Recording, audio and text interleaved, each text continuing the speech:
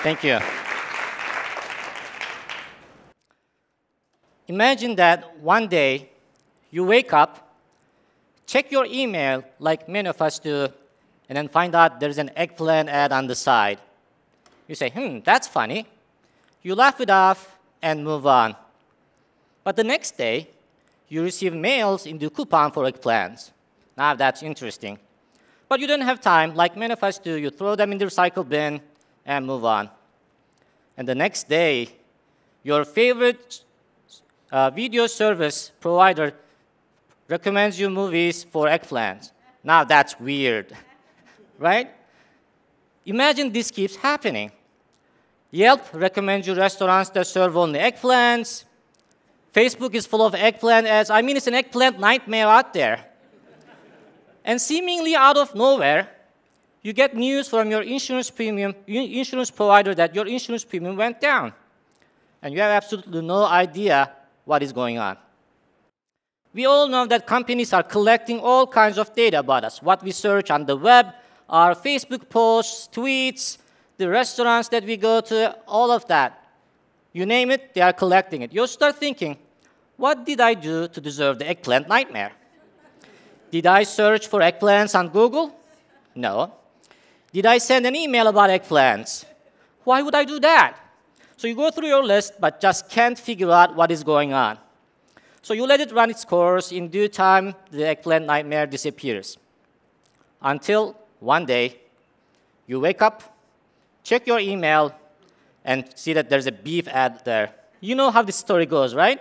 But to make things worse, your insurance premium goes up. And you are back to the drawing board. What went wrong? Hint, artificial intelligence went wrong.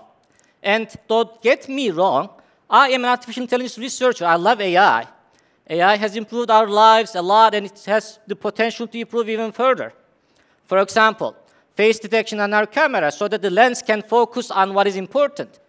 Face recognition in our digital photo albums so that they can be automatically tagged by who is in the photo are all powered by AI.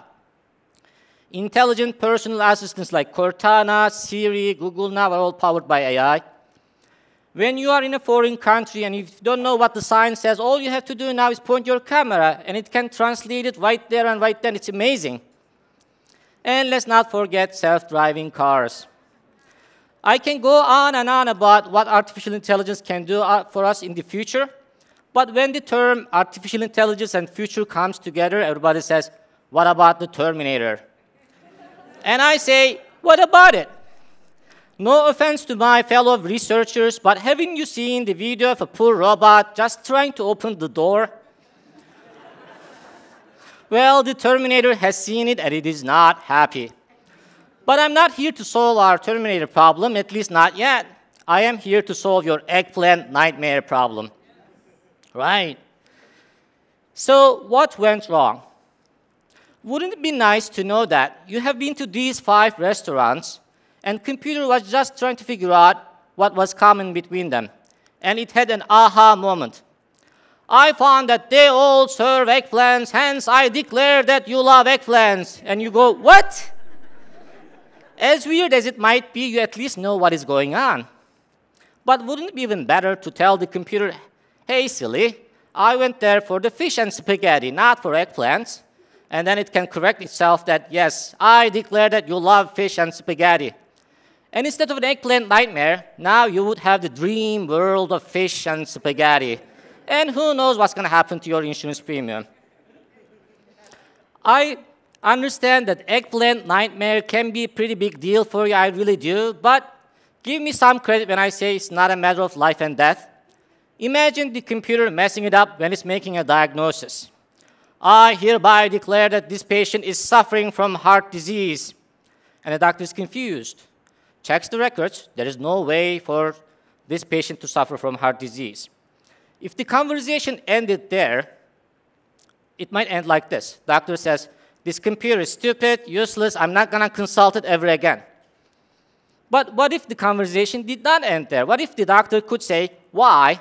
And the computer says, hey, this patient is 130 years old. What do you think? And the doctor checks the records, realizes it's a data entry error, corrects the mistake, and then the computer makes a new diagnosis that even the doctor could not think about. The computer turns out to be right. Doctor is happy, and they together live happily ever after. I call this paradigm transparent and interactive AI, where the computer can explain itself and we can provide feedback to make them even better. For example, when they recommend us restaurants, we want to know why. Is it because of a certain menu item? Is it because of the location? Is it because of the price? When the computer makes a diagnosis, both the doctor and patient want to know why. When the computer says this tax claim is fraudulent, the expert wants to know why. When computers are making financial decisions, like determining our credit scores, scheduling flights, determining insurance premium, all kinds of insurance premium, we want to know why. And we don't want them to be just black boxes. We want them to be transparent and interactive. It all sounds great, right? But I have a bit of bad news and a bit of good news. And as usual, bad news first. There are several challenges that we AI researchers have to solve first. For example, imagine asking the computer the question, why? And all the answer you get is, because. That wouldn't be very useful. But it would be equally useless if the computer gives you pages and pages of explanations that start with, once upon a time, million years ago, the universe was blah, blah, blah, blah. So how do you make sure computers generate relevant but just the right amount of information so that it is helpful? And let's not forget the fact that we are all very busy and very lazy. We don't want to rate hundreds of movies on Netflix just to get a decent recommendation. We want the computers to be smart and fast learners so that they can learn with as little feedback as possible. So how do we make sure that happens? So that's the bad news. The good news is several researchers around the globe and me and my students at the Machine Learning Lab are working around the clock on these challenges so that we can have transparent and interactive partnerships with computers of today and robots of tomorrow. Thank you.